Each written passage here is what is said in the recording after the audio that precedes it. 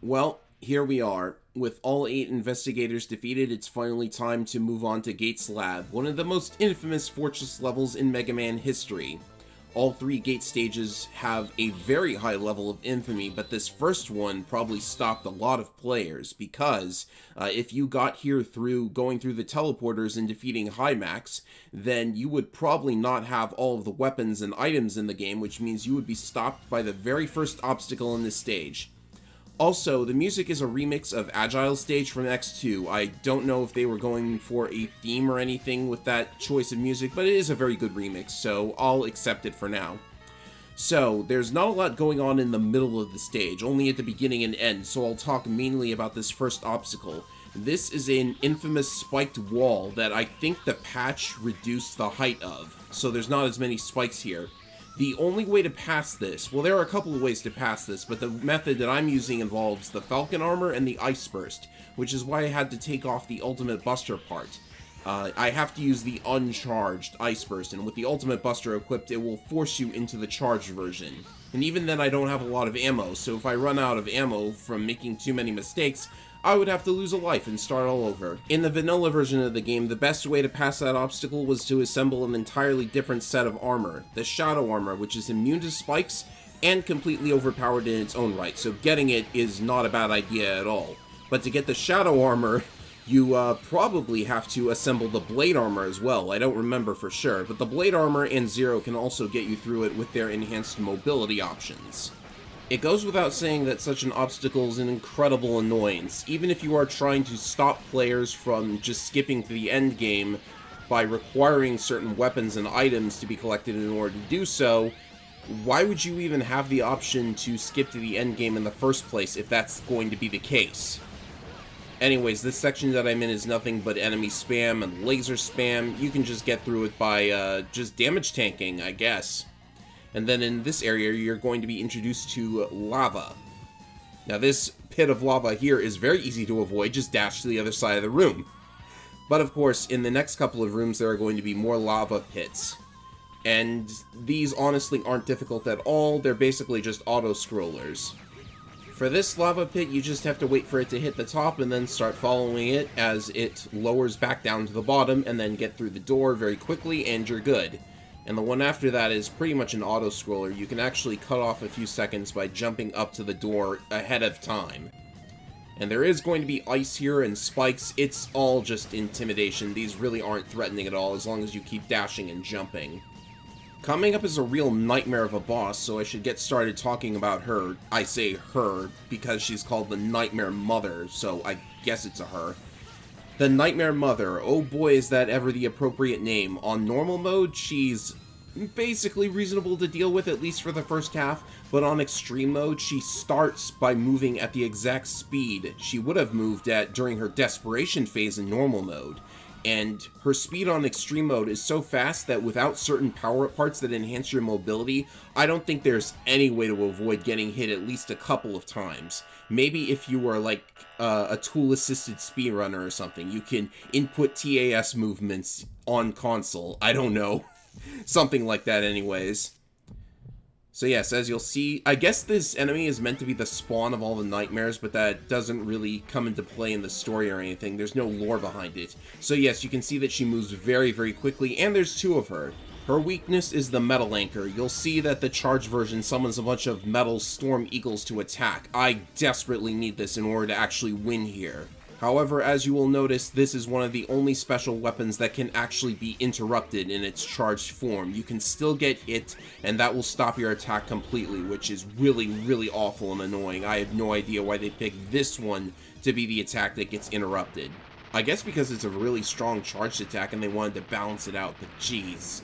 Anyways, the fight went by really quickly, so I'll briefly explain how she works. When she stops moving, each eye will select one randomly chosen attack to perform. And all of these attacks are completely random, so it's RNG whether you'll be able to avoid them or not, because on extreme mode, they can create some very, very difficult to avoid attacks when they combine in such weird ways. It's difficult to explain without observing each possible combination. But trust me, sometimes she will set the floor on fire, which reduces your options for evasion even more, And at low health, one of the two blocks will start moving up and down in addition to whatever the other one is doing. It's crazy and I hate it so much. Now that we're past that, however, we get to enter an even more annoying and awful nightmare of a stage. How nice. This first section is not that annoying, actually. It's just these randomly spawning rocks that you have to worry about while actually going through a rope section with a bunch of spikes everywhere. And then we get into the first of two sections that spam enemies and rocks to no end. Like, there are so many nightmares here. There's even a little corridor with a bunch of nightmares and a full health recovery item at the end, which I'm going to show because look at how many there are on Extreme mode. I'm going to try to use the Giga attack to get rid of them, but it was very, very ineffective. There are much better Giga attacks from the other armors. Still, I guess this is a very interesting place to farm Nightmare Souls if you want, because as I've mentioned, the patch makes it so that those enemies always drop souls, no matter how many times you destroy them after they respawn. I'm not even sure what I can say about this upcoming section. It's got a bunch of nightmares, and it's just more enemy spam, and a bunch of the totem poles from Ground Scarevich's stage, which means on Extreme mode, the flying heads will all come at you at the same time. And there are certain points where you can eliminate a totem pole without much effort. By using the charged ray arrow, I can destroy the totem pole above me without even scrolling it onto the screen. I guess the game loads everything above and below me, but not to my left or my right. If you've got the blade armor, then it's actually a very simple task to cut off a large portion of the stage by just dashing upwards into these platforms that are floating in the air. If you've got the shadow armor, this is even easier because you can avoid any spike-related problems. However, there is a huge caveat to using the shadow armor, which will become apparent in Gate Stage 3. But I'll save that for later. For now, we have the most annoying totem pole of all. You've got to deal with this one while riding on a platform that moves up and down and can crush you in the ceiling and send you back to the floor, where you will have to do all of the platforming over again, and I'm pretty sure the nightmares respawn. So naturally, I just decided to destroy the lower parts of the totem pole, and then use this area where you are apparently safe from the spikes, and use that to destroy the rest of the totem pole. There are also upcoming totem poles that can be easily destroyed if you use the charged metal anchor to hit them from off-screen. Of course, you have to actually scroll the upper parts of the totem pole on-screen first. Yeah, that's how it's done. The charged metal anchor is honestly one of the most powerful charged special attacks in the game. You can use it on this totem pole as well. Very easily, I might add. And of course, if you've got the blade armor or shadow armor, cutting off a portion of the stage by jumping upwards onto the floating platforms is also an option. Coming up for Falcon armor players, however, is one of the most annoying things ever. Well, this is also annoying. Notice that the charged ground dash seems to not be able to hit the enemies at all if I rapid fire it, but if I space out my shots, everything's fine? What's up with that? Oh well. And now we have one of the most annoying jumping sequences in the game. Due to all of the spikes around me, I should point out that if I mess this up and die to the spikes, I would have to do the entire section with the totem poles and everything all over again. That's where the last checkpoint was. See, this is why you need to use spikes sparingly. I am totally aware that people like to joke about how all the mad scientists in the Mega Man games never think to just put an impassable spiked wall in Mega Man's path so he can't do anything about it. But it's just frustrating beyond all belief for there to be an instant death trap at the end of a section that's going to send you back quite a ways if you fail at it. That's just over-punishing. Anyways, we're up to the battle with Hymax now. I didn't show you the second Hymax encounter because it's optional, but it's basically identical to the third Hymax encounter here in the gate stages, except for the fact that Hymax now has a really annoying shield that you have to blast past in order to damage him. The way Hymax works is that you're supposed to hit him with a charged buster shot and then use any special weapon to do real damage to him. However, he can be goaded into his desperation phase early by destroying the shields enough times, which is what I'm going to do here. Now that he's in his desperation phase, any special weapon can arbitrarily hurt him now.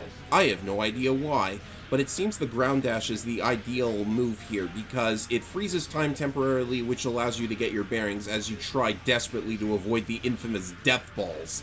Yeah, that's what they're called. He says death ball every time he uses one. And you don't want to damage the death balls directly either, because then they shoot out even more projectiles that are even harder to avoid. How nice. I also feel that they wasted Hymax as a character because he doesn't really do anything after this fight, considering he's dead. But he doesn't really do a whole lot in the plot either. He just shows up at the end of the intro stage, and then you can fight him one time, and they talk about how he's this invincible Reploid and stuff, but I don't really know what role he serves in the plot of this game. And I actually like the plot of this game, so that's a bit disappointing. Anyways, the ride is actually not over yet, because immediately after Gate Stage 2, you get sent to Gate Stage 3 without any opportunity to change your equipment or armor or anything at all, which is actually going to have a very serious consequence. After getting past the enemies that only the Z-Saber can hurt, which haven't appeared since the intro stage for some reason, the game actually gives you a different level depending on whether you are playing as X or Zero. Zero gets to deal with even more trash compactors from Metal Shark Player's stage, only with even less room to maneuver in, if you can believe it. X, on the other hand, has more rainy turtleoid shenanigans with acid rain and transmitters you have to destroy, and an infamous gap that the patch actually gets rid of, because this gap stopped a lot of players. If you entered this stage with the Shadow Armor, then the gap would be impassable unless you had the correct parts equipped. And if you came in here with unarmored X, then the gap is just impossible to get past unless you use a glitch involving using the ground dash and the magma blade to reset your vertical velocity so that gravity doesn't pull you into the pit. This oversight is made even worse by the fact that if you exit Gate Stage 3, then for whatever reason you are actually sent back to Gate Stage 2 and have to do all of the totem pole stuff and fight Hymax all over again with a different set of armor, just to be able to attempt this stage with different equipment. That is the worst kind of oversight. I have no idea why they made any of these decisions. Anyways, the rest of the level isn't that interesting. It's just more enemy spam and trying to get through this before the rain kills you. And of course we have more of the rainy turtleoid enemies that are really hard to destroy. Yeah, at this point just use whatever you've got to get rid of the rest of the transmitters and destroy this final weather control device, and you will finally be out of the level and be able to fight Gate himself, who is, well, he's very different from most Mega Man X bosses because you cannot damage him directly. Instead, he will shoot out energy balls that you're meant to destroy, and those will send out bullets that will actually damage Gate if he is hit.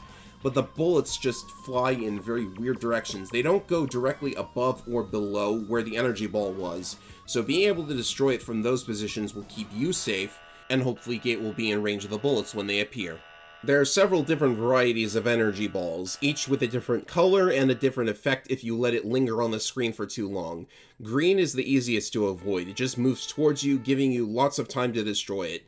Purple is awful as it will generate a nightmare enemy, which means you could probably gather souls from it in this fight, if you're playing the patch anyways. In the vanilla version, it definitely doesn't give you any souls. The yellow ball shoots at you, the blue ball pulls you towards it, which is very annoying if you're trying to cling to a wall, as you will constantly be off the wall and back on again at the same time, and the red ball will slow everything down except for Gate's own movements. Now, it goes without saying that there's way too much RNG here because you're relying on Gate doing a specific move in order to be able to damage him at all, which begs the question of why doesn't he realize that his move is actually causing him to be damaged and stop doing it, but I don't know. I ask that question about just about every video game villain these days.